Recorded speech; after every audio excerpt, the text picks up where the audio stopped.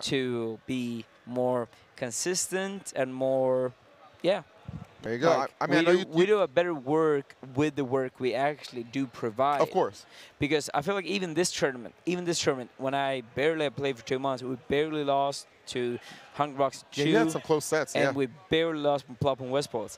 I didn't feel like, even though I haven't played this game much for the past 2 months, which might sound like, oh, that's not so much, but in Melee, 2 months is actually a lot. The rust accumulates a lot faster than a lot of people might realize, especially at that level of play. That's what I'm talking about. But I also felt like we could have won both these sets. We didn't, and they won fair and square. But what I'm saying is that by Genesis, hands. we're gonna give them some hands. There it is right there, man. Hey, your work